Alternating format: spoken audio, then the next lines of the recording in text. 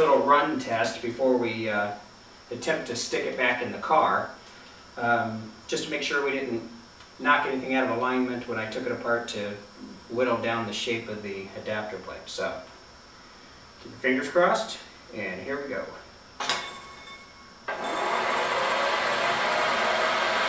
It's running very true, it's very smooth.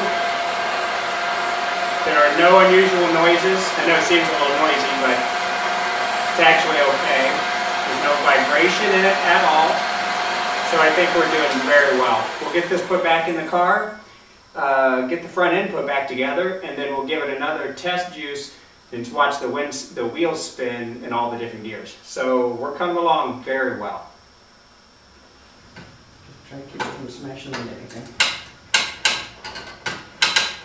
Okay, hold on.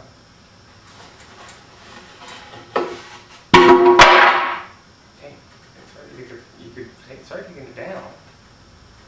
Well, the problem is we're nowhere near all the engine equipment.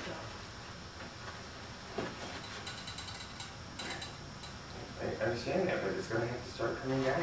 All right.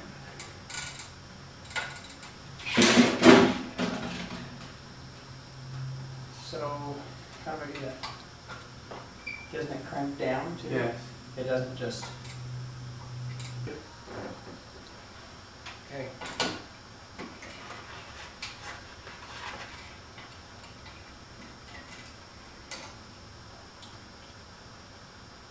You have to go back one and match it. There you go.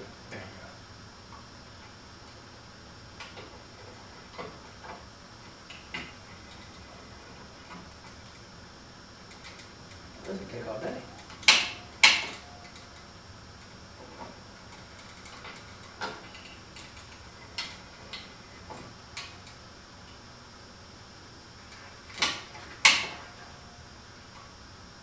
Is there a...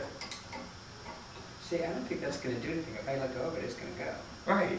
So you're doing it exactly the way it needs to be done. Okay, well, just to give you a quick update on all of this, the adapter plate, the spacer plate are all finished. They're trimmed up. The motor is mounted to the transmission. You saw a few minutes of us kind of putting that, or a few seconds rather, of us kind of putting that back in there. And everything's put back together. The axles are back in, the wheel assemblies are back together, all of the cross bracing and everything is back in. This part is all finished, except for one important thing.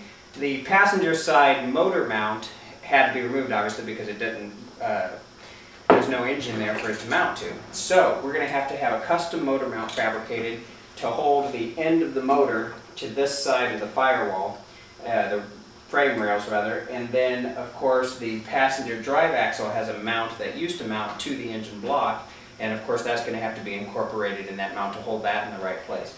Once we get those two, or that, it should really be one component, but once we get that finished, then we're going to be able to start putting all the EV components in. We're going to be able to put battery racks, place all the batteries, lay out the control board with the controller and contactor, DC-DC converter, all of that sort of thing. So really, once that mount's finished, it should be pretty quick going. A lot of wiring to do, a lot of little things to figure out, but this is the bulk of the actual physical work. This stuff right here, getting that engine out, getting everything related to the engine out, making the adapter plate, getting the electric motor mated to the transmission, and getting that whole assembly back in, and everything put back together.